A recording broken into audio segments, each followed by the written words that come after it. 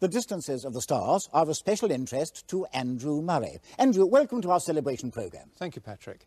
Yes, your cricket field sequence certainly shows the way we measure the distances to the stars. As the Earth goes around the Sun, so the stars appear to reflect that motion, the nearer stars moving slightly more than the more distant ones. In addition to that, the stars have their own proper motion, which is a straight drift across the sky. So if you look at your screen, you will see the red star has quite a large wobble on its drift, and the yellow star, which represents a star further away, has a slightly smaller wobble, and the other stars we can't see the wobble at all. We can measure the distances of the stars by mapping these wobbles very accurately. In the past, we've been able to do it for about a few thousand stars from the ground, but when the European Space Agency satellite Hipparcus is launched in a year or two's time, then we will be able to map the sky very accurately for about 100,000 stars and measure their distances and motions. The technique adopted is for the satellite, which has two fields of view, one there and one there, will spin so that successively the stars appear in the two fields of view, and we will scan the sky in circles which gradually move across the sky so that we cover the sky many times in a 2.5-year mission, and thus build up a very accurate map of the star positions and their movements. And we look forward very much to your coming and telling us about it in our Sky at Night in the near future. Thank you, Patrick. Andrew, thank you very much indeed. Thank you. The old stargazers could only study the stars in one way, and that was to look at them and pick up their visible light. But nowadays, we have a different option.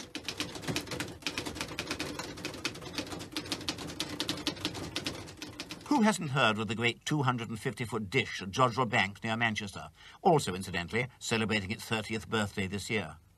But for the faith, energy and courage of one man, Sir Bernard Lovell, it wouldn't have been built. In fact, it came into action just at the start of the space age, which, from Sir Bernard's point of view, was just as well, because the project had run into difficulties. We still had to find the money. I mean, by that time, the bill for the telescope, for which I had only got £250,000, had gone up to £680,000. We collected £100,000 fairly quickly, and then we were stuck for the remaining 60 or 50 or £60,000. By this time, it was 1960, and we were part of the ground network of the American space effort.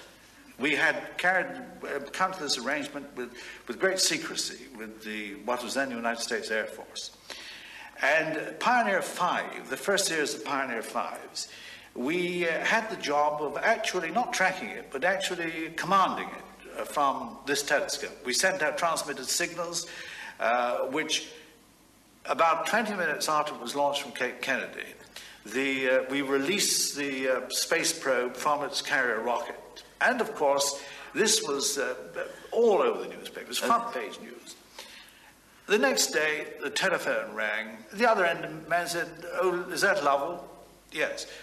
"My name is Clingerly. I'm Lord Nuffield's secretary. His lordship wishes to speak to you." So Lord Nuffield came on the phone. "Is that Lovell?" "Yes, my lord." "How much money is going on that telescope of yours?" "Oh, I think about 50,000. Is that all? I'll send you a cheque." So I said, "Oh, that's absolutely fine. It's all right, my boy. You haven't done too badly." And that was the end of our troubles. Today, radio telescopes are used to study many kinds of objects, such as the strange ticking pulsars discovered in 1967 by Jocelyn Bell Burnell. For our 20th anniversary programme, she came into the studio to explain exactly how she did it. When I finally succeeded in getting this recording, this is what it looked like. There's this pen recording here, and you can see that as the pen goes along, there are impulses, bursts of radio signal. In fact, they're equally spaced. They're not all there. There's the odd gap, but they are typically at this separation, which is 1 1/3 seconds. Suspiciously man-made, actually. When did you decide that they weren't man-made? Very quickly, because they went round the sky with the stars. They kept sidereal time, which means that it had to be something going round literally with the stars. I suppose it might have been a satellite in a funny orbit, but we eliminated that. And it couldn't have been anything earthbound, except possibly other astronomers, because they're the only people who keep time with the stars. And, of course, with optical telescopes, you couldn't see anything there at all. No, not in the case of this one. This was the first confirmation that neutron stars exist. Now, these are fascinating stars. They're compressed by gravity to a tiny size, and they're really hovering on the brink of becoming black holes. And black holes could well be the powerhouses of quasars, which have been found to be immensely remote and superluminous, moving away from us at speeds nearing the velocity of light. It was an object which was known to be a radio source, that is a source of radio radiation, to be an extremely small source. It had very little size, and the identification was made, funnily enough, by using the moon. As the moon slowly passed across the source, the radiation was cut off, and by knowing the precise time at which the moon cut across the object, we were able to get an accurate position. And this led, on comparison with an optical plate, to an identification with this object, 3C273, the first quasar. Another branch of invisible astronomy is infrared. And here on Hawaii, we have UKIRT, the United Kingdom Infrared Telescope, which now, for the first time, is able to take pictures of infrared objects. This is a standard optical picture of the Orion Nebula. Over here is our infrared image, and in this picture you can see to the north of the famous trapezium cluster a group of very bright sources. These sources do not appear on the infrared picture. They are infrared objects, and this is the first time that such an infrared image has been taken. This result alone demonstrates the power of the new camera. Also in Hawaii, there's this, the James Clerk Maxwell Telescope, due to be officially opened by the Duke of Edinburgh in just 3 days' time. It will study objects at sub-millimetre wavelengths through a very special membrane. This is made of an interesting material. It's Teflon, the stuff that's used on frying pans, but in fact woven into a cloth-type material, which we can stress up so that it will stand winds up to the order of 80 kilometres an hour.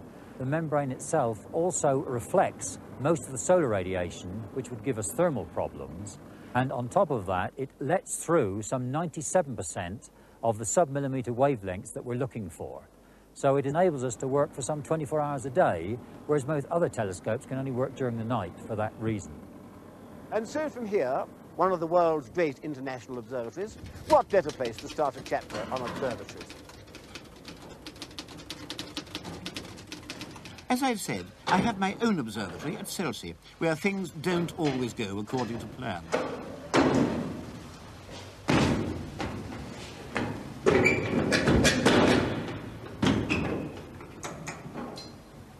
Flaming thing stuck.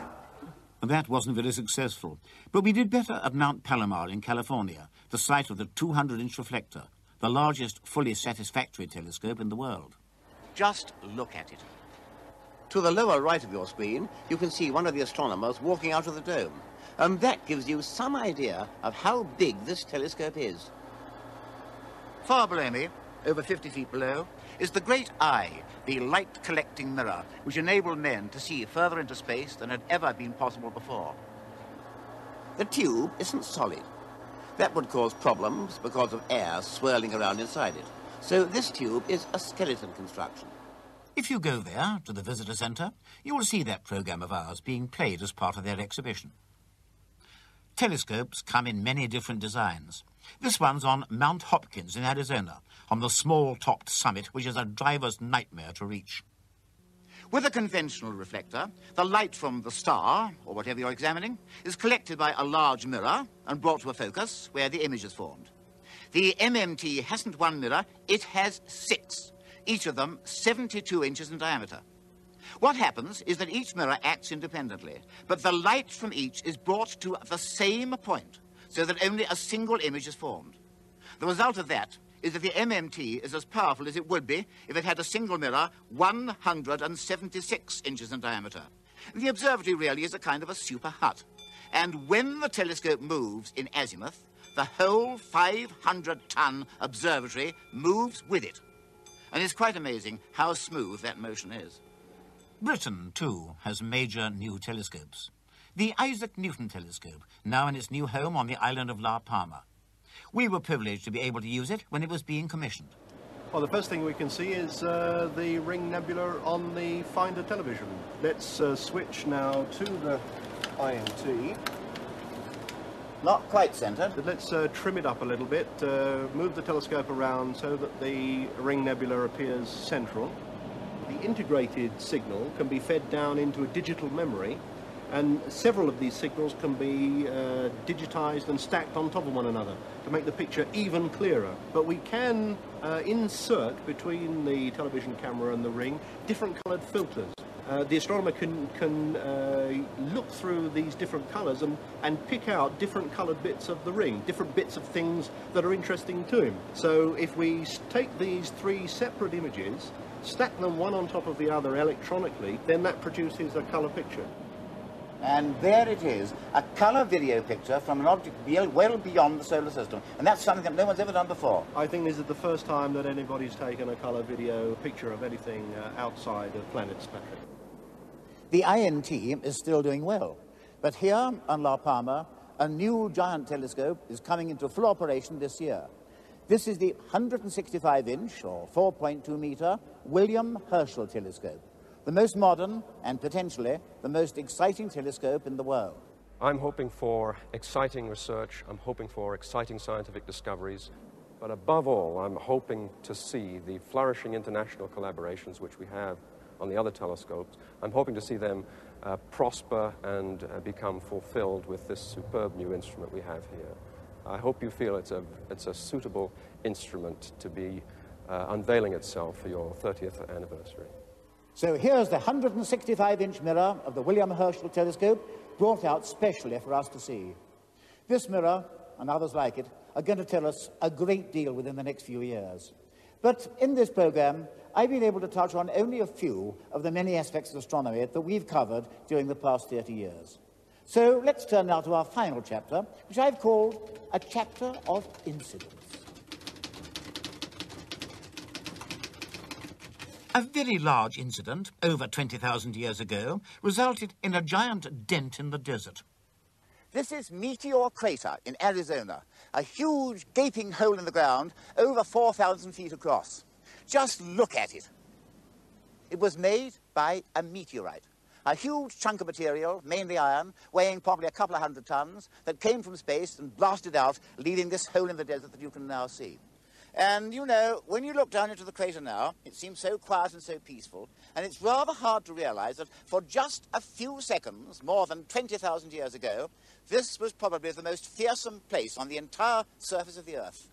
For our 50th programme, we'd planned a live look through a telescope, but we hadn't taken account of the weather. George, what do you think of the prospects now at the moment? I think we're nearly totally obscured, Patrick.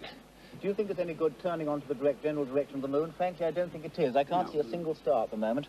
It's totally obscured. Michael Benteen joined me for a chat about UFOs, and we found that we had some extra viewers. Well, I wonder, if we ever do contact other beings, are they going to be like us, or are they going to be entirely different? They're going to be the same kind of material, undoubtedly, so they won't really be bug-eyed monsters. But will they look like us? I don't see why they shouldn't be humanoid. I mean, obviously, if there are extreme conditions, like the surface of Saturn or the surface of Jupiter or something like the giant planets, they'll be squashed flat, you know, your ovoids, as you remember. But I don't see why they shouldn't resemble us. I really don't see why. Well, Fred, what do you think of the planet Earth? To be frank, old man, not very much. Neither do I. Have you seen any sign of intelligent life? Not a flicker. If we can see one star, we'll just get the telescope onto it and give you at least a direct picture of that. No, we are totally obscured. Well, there's hope yet. We still have some minutes. Except I can see Altair. Can you? But it's gone again. It goes before you can get near it. That wasn't the only occasion I had trouble with the weather. The observatory was established in 1896 by one of astronomy's great characters, Percival Lowell, because he thought, correctly, that seeing conditions here would be excellent, despite the weather of the present moment. There is definitely a lightning over there now, George. Can you see it? It's coming out. Yes, there is the moon. I can see it for the moment. No, it's gone again. It's gone. And I had the pleasure to road test Roland Emmett's lunar cycle. Here we have 3 pumps. Now, these are simply oxygen pumps of improved design, and as you will see, we have 2 pumps per passenger and 1 pump per puss. Next, we have the lunar boot. Now, this has 2 functions. It can be used to plant the usual obligatory footprint upon the moon's surface, just in case the pilot is too tired to get out of his bicycle. So, from Brighton, where the sky is now completely overcast, Good night. Good night.